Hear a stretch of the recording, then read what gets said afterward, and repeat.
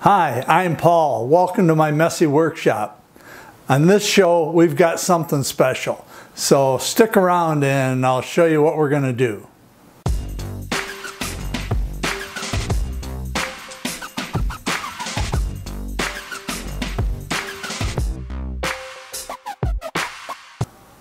Last fall, unfortunately, my mother-in-law passed away.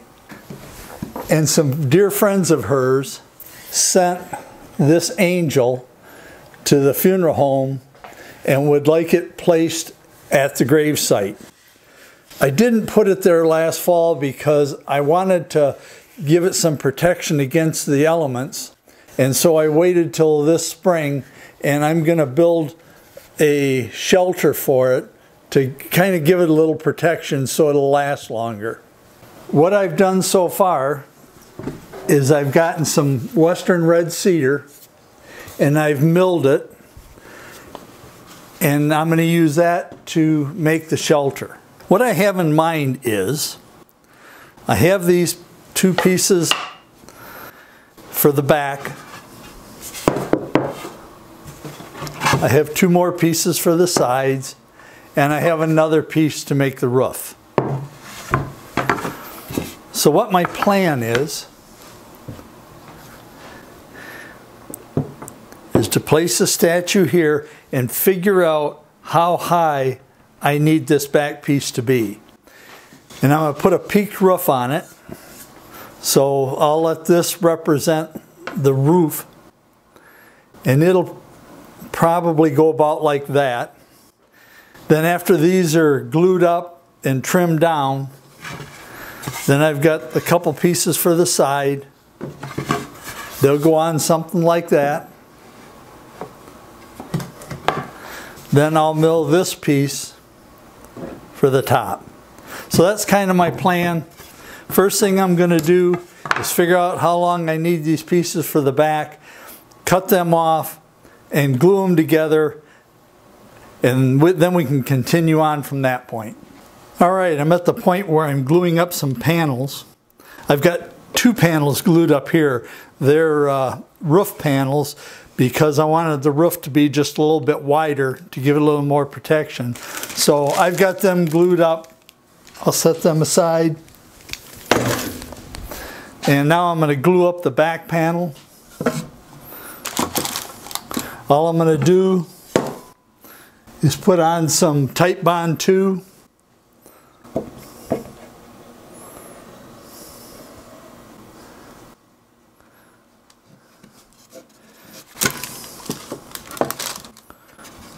Line those up.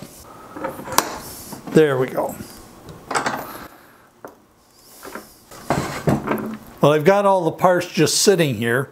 Nothing's glued or nailed. I just kind of wanted to get more of a proof of concept look at it. And everything looks pretty good. I think it looks the way I want it to be. So I've made this roof a little bigger so it sticks out a little further to give a little more protection to everything. I'm going to leave the sides sitting on top of the back instead of being down next to it. And I've reached a point to where I can take all the parts off and give them a sanding.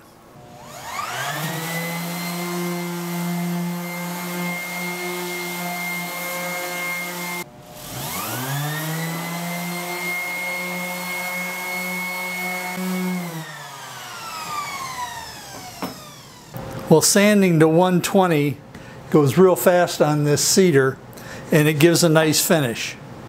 Now I've got a couple of the pieces for the roof clamped together and glued, and I'm going to stick a couple brads in it and set this aside to dry, and then we'll move on to some more sub-assemblies. I think you can see when the angel is in place that if it lays in there, it does not sit square with the base, which means the angel has to tip up to be straight.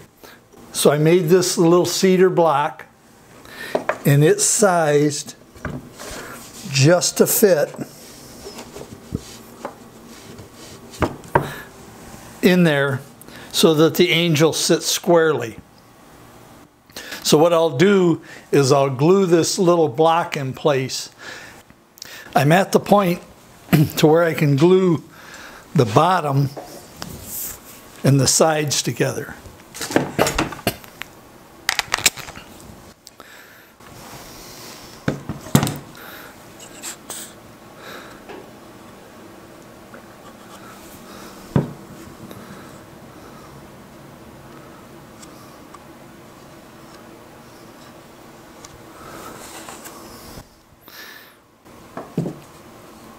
I'm just going to put them together, put one nail in it, and then I'll clamp it up and put the rest of the nails in it.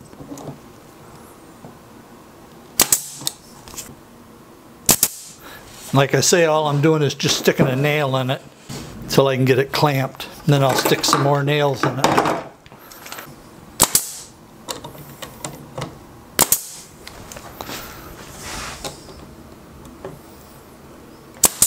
Well, now I can put the sides on the back. And all I have to do is spread some glue on it.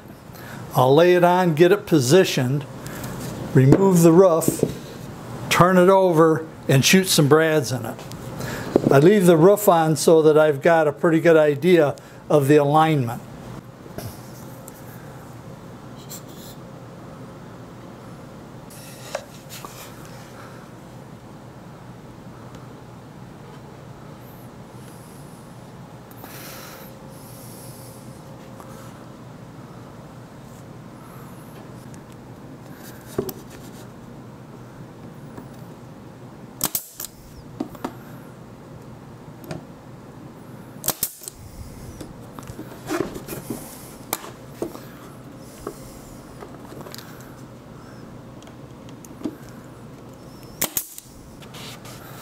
All right, there's the sides on.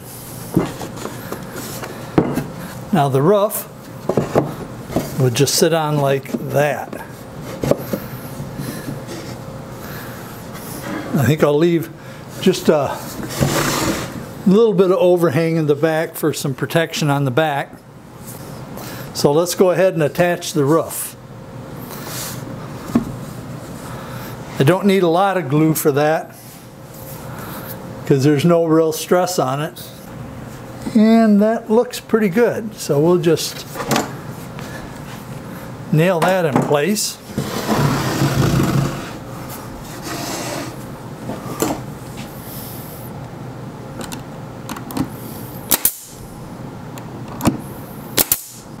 There it is. So we'll let the glue dry. And then we'll see about a way to attach a stake to the bottom and also to put the angel in. The way I'm going to mount this out at the cemetery is I bought a 2-foot length of 1/2-inch galvanized pipe. And I'm going to drive this in the ground, and I'm going to have this attached to the bottom of the shelter. And I'm going to do that with this 1/2-inch floor flange, and it'll be mounted to the bottom of the structure.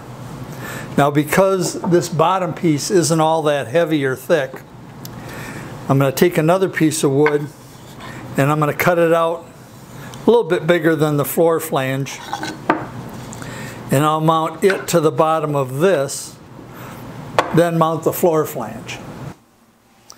I'm in the process of putting a couple coats of Bare Premium semi-transparent waterproofing stain and sealer. I've done the back and the sides. They're nice and dry. Now I'm going to do the inside, and then we'll go about mounting the statue inside.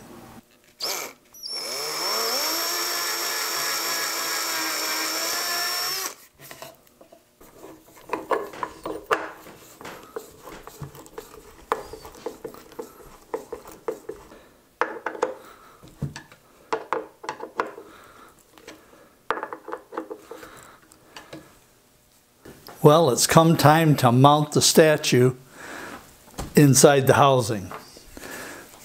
I'm using my favorite adhesive, PL Premium polyurethane construction adhesive. This stuff is great. I'm going to put some on this block that's inside. And I'm going to put some on the bottom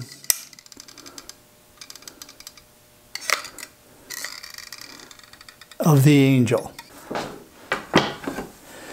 And then I'm going to put the angel inside.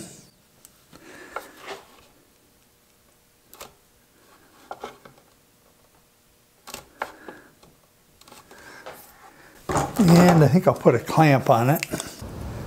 Well, here's the final location of the angel. Should last a good long time.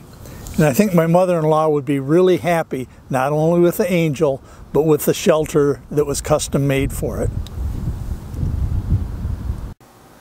Well, I really enjoyed that build. I think it came out very nice. I don't know if you noticed or not, but during the build, I never really measured anything. I took all the dimensions off of how much room I needed around the angel.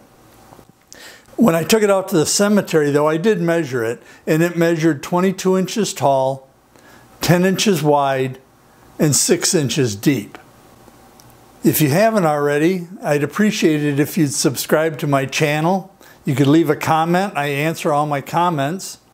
If you think you know somebody that might enjoy seeing that build, please share it with them.